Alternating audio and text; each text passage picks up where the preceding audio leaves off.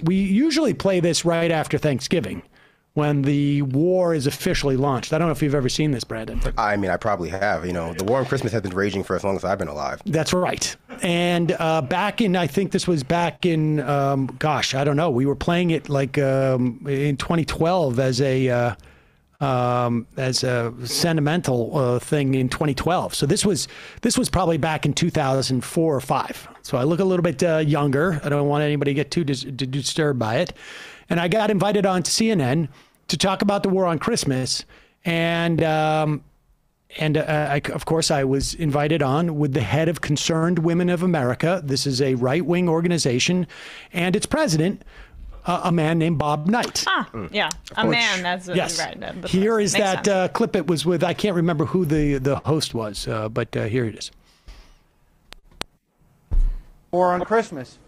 And hundreds of billions of dollars of taxpayer. Stop. Go back another couple of seconds. Get back a little bit more. Sorry. Try it there. Yeah. Go back. Oh, I see you. Go back. Yeah. Yeah, that's Bob Knight right there. Yeah. Concerned Women of America, of course. Keep going. Sorry, I don't know. Oh, wait, this is not the one I sent you. Okay, that's why you shouldn't do. Keep going back. Film guy ripped off your glasses from this. Go back. Start at the beginning. Just start at the beginning. I said 1 minute in on the one that I sent you. Okay, go ahead. Right there. Is that Nancy Grace? Well, Merry Christmas or Happy Holidays, a Christmas tree or a holiday tree? Which should it be? Depends on whom you ask. We've seen controversy, most notably prompted by the White House. It sent out cards, this card matter of fact, wishing a holiday season of hope and happiness. No mention of Christmas. Some thoughts now on the subject. Sam Teeter hosts the show Majority Report on Air America Radio. Pause it for 1 second. Now, I should tell you a couple of things. One, this is on CNN. They're taking this seriously at this time. And understand, this was raging. This is just to give you a sense of just how nuts things were. The other thing you should know is I got very lucky in this situation because they were supposed to go to Bob Knight first, but his microphone didn't work. So in like the last second, I heard the producer in my ear, we're going to go to you first. And that was really problematic for Bob Knight. All right, go ahead. Bob Knight is the director of the Culture and Family Institute. It's affiliated with the Christian conservative organization Concerned Women for America. Gentlemen, great to have you with me. Thanks for having us on. All right, well, let's start with the holiday card. What do you think, Sam? Well, listen, you know, as far as the war on Christmas goes, I feel like we should be waging a war on Christmas.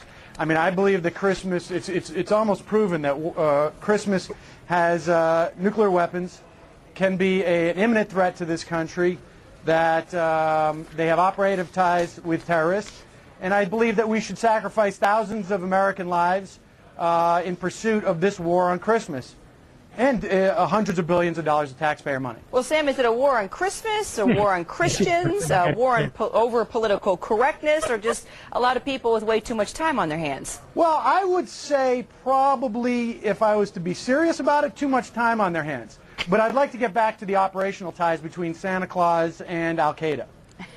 I don't think that exists. Bob? Well, we have Help intelligence. Me out here. We have intelligence. You have intel. And where exactly does your intel come from?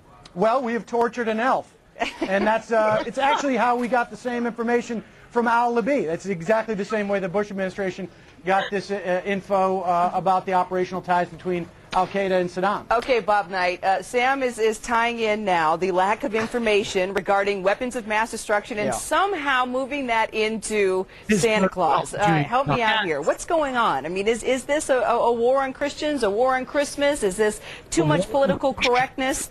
Yeah, well, it was first I want to compliment him on his dry humor, but this is actually a very serious subject because a lot of people are waking up to realize that the war on Christmas is really the culmination of a war on faith, and the idea that the public square has to be cleansed of any religious expression, particularly Christian religious expression. You know, at one time Happy Holidays was a welcome addition to Merry Christmas, so you wouldn't say the same thing over and over again. But a lot of people now see it as a substitute, and it's very gratuitous at times. And it's actually insulting when you're talking about Christmas Day or a Christmas tree, and you can't bring yourself to use the word for fear of offending someone. In the name of diversity, we're a less free country when that happens. Pause it for 1 second. Pause it for 1 second.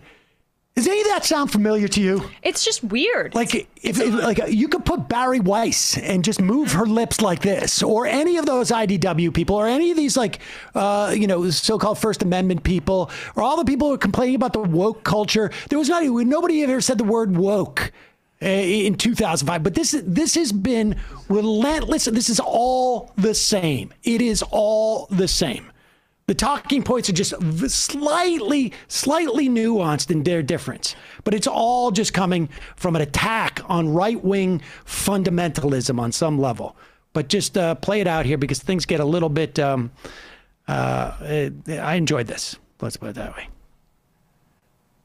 And because this is a time where, if anything, we want to be even more sensitive to diversity, considering everything that's happening with regard to war on terror. We're learning so much more about different religions, different ethnicities, and trying to become more of one versus being segregated.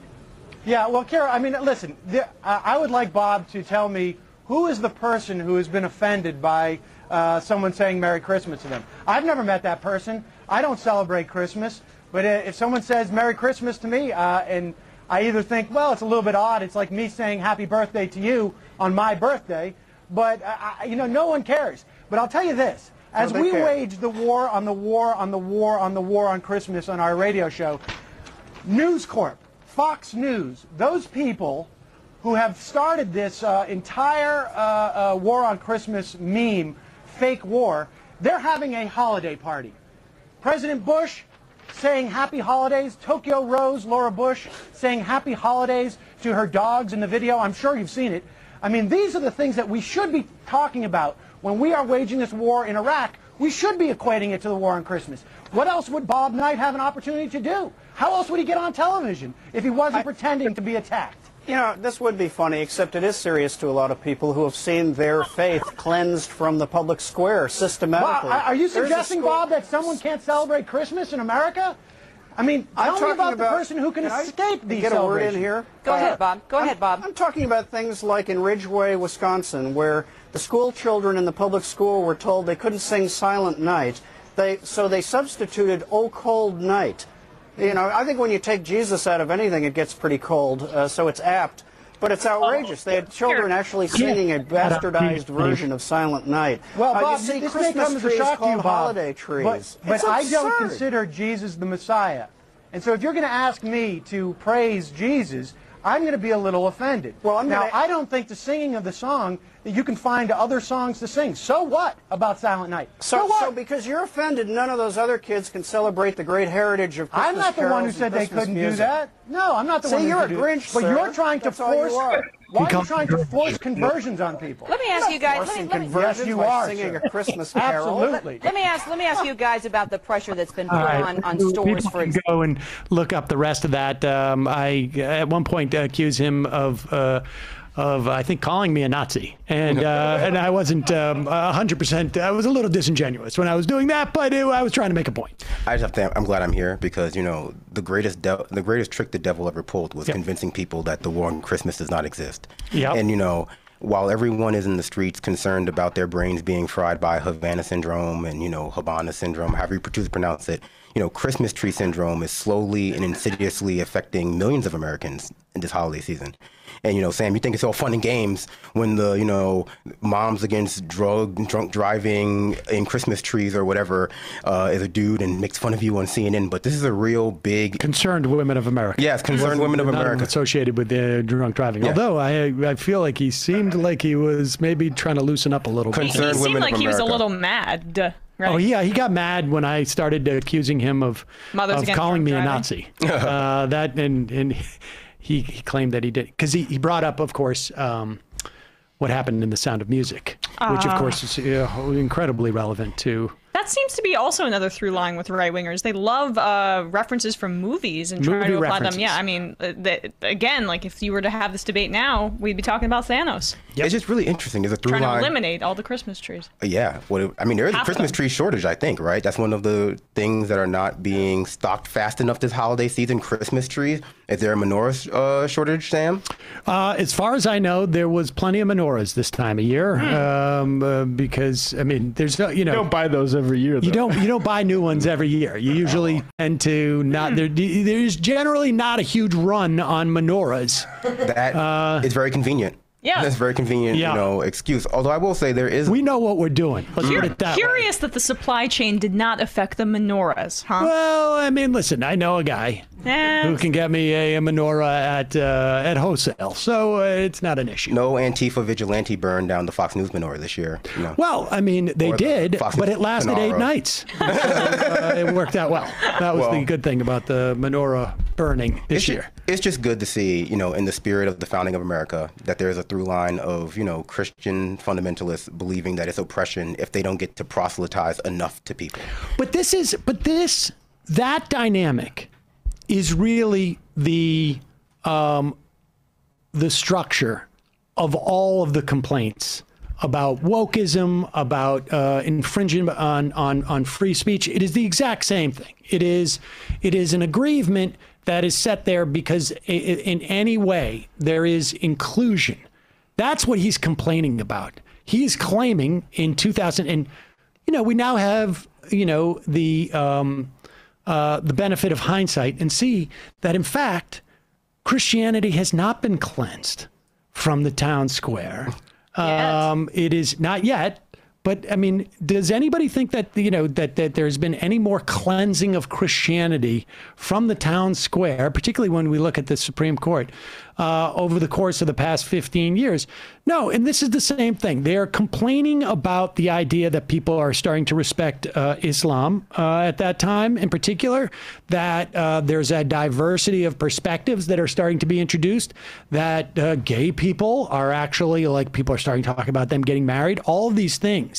It is the same structure when you hear other people complain about wokeism or, CRT. Well, yeah, exactly. And I think that even in that one clip, she turns the war on terror around to be like, if the war on terror taught us anything, it's that we should respect Christians more. And that becomes like this sort of underlying, I guess, rationale around these kinds of aggrievement stories that we might just go too far in the wrong direction if we do things like CRT or affirmative action and end up in a world where, Christian white males are the ones who feel oppressed. And so any even step in that direction, whether it's not singing Christmas songs in public school or teaching them about slavery, becomes an encroachment or possible encroachment on the rights of a, majority of silent Americans who just want things to be like they always have been, I guess. But, even that's nostalgia. It is a remembrance of a Christian Christmas tradition in America that is usually just born from watching movies. It's a Wonderful Life. Yeah. It also erases power from the conversation on purpose, right? When was this? When did this air? What year? I think it was 2005. Okay. I think was the when we were on CNN. So exactly right now, what this entire time period is doing is teaching us to respect all religions as if they are in equal footing in the eyes of the American people and in the way that the American empire is currently exerting power in 2005, right? I mean, that's that's the erasure that's on purpose. Yeah, I mean, that's how you get All Lives Matter, because Black Lives Matter doesn't specifically speak to the concerns of Christmas and white people. Yeah. On some level, this was the big, it was Kira Phillips was the anchor, the big proponent, if I remember at the time. O'Reilly was a big War on Christmas guy. There was another guy, I want to say Tony, somebody who went on to be, I think, one of Bush's spokespeople. And then there was another guy, and I can't remember his name, that even wrote a book about the war on Christmas at the time. Tucker Carlson is the descendant of that. I mean, he has adopted that mantle. And it's more like things like COVID, and it's now things are a little bit more coded. It is more like normal people now. Instead of saying Christians, they would never say you're taking Jesus out of the thing, but you would say you're attacking our values.